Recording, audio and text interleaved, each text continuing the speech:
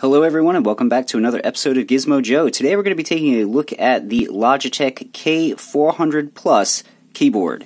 So as you can see, the keyboard is in front of me. It's a little bit smaller than a standard keyboard, and one of the things that is obvious just looking at it is that it does not have a number pad. Instead, in lieu of the number pad, it has an integrated touchpad, sort of like on a laptop. So you got your left and right click and a little trackpad.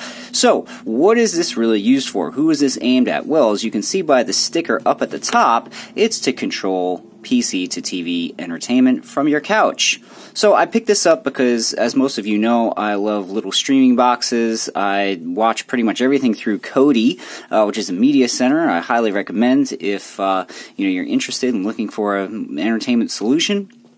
But you need something to control it with. So if you've watched my older videos, I've tried like little keyboards and remotes and air mouses and all that sort of stuff from places like GearBest and Geek Buying and stuff like that. But for people who are a little bit hesitant to buy something, a brand that they're not familiar with, or importing something from one of these Chinese websites, the Logitech, which again is a name most people recognize, make this device, keyboard thing, as a potential solution for people who want to be able to control stuff from their couch. So, is it any good? Well, first of all, obviously it's Logitech, so the build quality is pretty solid. It's all plastic, but it feels really good. It's solidly built. I feel like you can drop this thing and it wouldn't really be that big of a deal. But let's just quickly take a look at it. So first, everyone wants to know the keys. So there's a bit of travel on the keys, but there's no flexing. It feels very sturdy. I don't know if you can hear the keys. I'll just try to type a bit. So they feel springy, they feel pretty good, and they don't make a heck of a lot of noise, so it's not going to distract you when you're trying to watch TV, or you're searching for a particular YouTube video or whatever and you're typing away. The trackpad feels like a trackpad. It's not really that different to a laptop. The left and right click feel pretty solid. There's, obviously a little bit of noise there, a little bit of clickiness, but feels good. Everything feels pretty good. The keys aren't too small or anything like that, so I appreciate that. One of the things I really like is that above the touchpad here, you have your volume control. So you got volume up, volume down, and mute. This is really handy because if you're in a dark room, watching TV or whatever, you may not be able to see the keys here. And I should mention that these are not backlit. So if you like to watch your movies in the dark, you're not going to be able to see much on this keyboard. This is why it's key to have these volume controls above the trackpad, because you don't actually have to see them to know that they're there. They're three large, very large buttons, and volume up, volume down, and mute would be very easy to find even in pitch black darkness. Anyway, so I really like that aspect of it. But other than that, it's just a standard keyboard. There's nothing really all that impressive about it. Let's flick it over, and you'll see here that this is the battery compartment up here.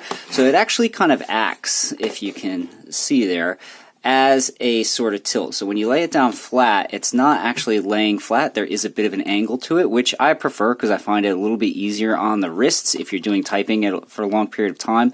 Not that you'll be sitting on your couch typing for a long period of time, but I just like that sort of design to it, and it's very, very subtle. So those of you who like a keyboard to lay completely flat, I don't think you're really going to notice all that much. But this is very comfortable. It's very small, as you can tell by the size of my hands. It fits in your lap quite comfortably. It sits in front of you on your coffee table or whatever, and it doesn't take up much space.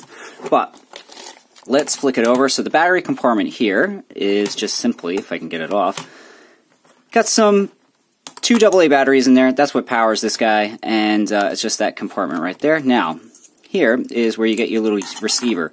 So Logitech, those of you who have used their products before, have the little unifying receivers. You can connect like up to 5 peripherals or something with one USB dongle. This applies, so if you're using this with a computer and you have a Logitech mouse and all of those stuff that you want to use, that will work as the unifying thing. But anyway, so you plug that guy into a free USB port either on your computer or your TV box or your TV stick, whatever. So that's one of the complaints that I have about this. It's a minor complaint because I don't really have any issue with that. But for people who are using a device that doesn't have any free USB ports, I'm just trying to think maybe like an Amazon Fire Stick or something like that.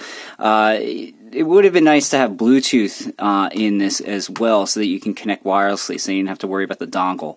But like I said, if you're using just, you know, a standard Android TV box or you know, anything with a free USB port, whether it's a laptop that you've got connected to your television, whatever, that little USB port works. So this guy, I've tested it with a variety of different things. I've tested it on Linux, Windows, Mac.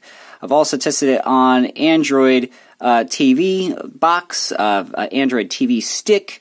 It works with pretty much everything. It's plug and play, which is really nice. You don't have to really download any drivers, at least in my experience. It's just plug the USB in. It's recognized automatically. If you're using an Android device, if once you move the mouse trackpad around, your finger around on the trackpad, the mouse appears on the screen. You lift it off, it disappears after a little while. But it does have this little toggle button up here. So if you find that your Android TV box or whatever isn't making the mouse go away, you can just click that and it will go away. Or on, depending on your preference. I've found that the keyboard is instantly recognized. All of the keys work and do what they're supposed to be doing, so there's no funny business there. And yeah, you get some hot button controls up here as well, and everything, in my experience, works. So the Logitech K400 Plus is available at a variety of different retailers. From my understanding, the K400, which you might be able to find a little bit cheaper, maybe on clearance or maybe on eBay or something like that, I think the volume buttons are integrated up here in your like kind of top row function buttons, which makes it a little bit trickier to adjust the volume in a really, really dark room. So the K400 Plus for me is preferable because they're located over here. Other than that, I don't really know of any real difference. I mean, it looks slightly different between the K400 and the K400 Plus. From what I understand, they're pretty much identical, so you'd have the same sort of performance with both. But the K400 Plus works really, really well with pretty much everything I plugged it into. It's definitely nice and small. It feels pretty sturdy. But again, it's a keyboard, so it's going to take up a heck of a lot more room than a standard remote or whatever. So depends on what you're after. If you do a lot of YouTube watching or stuff where you need to be typing into search fields and stuff like that, then you might want to go with something like this. If you primarily use, you know, Kodi or whatever, and you're just navigating menus and stuff like that, this might be a little bit cumbersome for you. So again, it depends on what you're after. But if you're looking for something that you could easily pick up at Staples or Best Buy or whatever, and you got that name brand recognition along with a warranty and all that sort of thing, maybe this is what you are going to be more comfortable with in the long run. But the Logitech K400 Plus can be had for about $40 in my experience.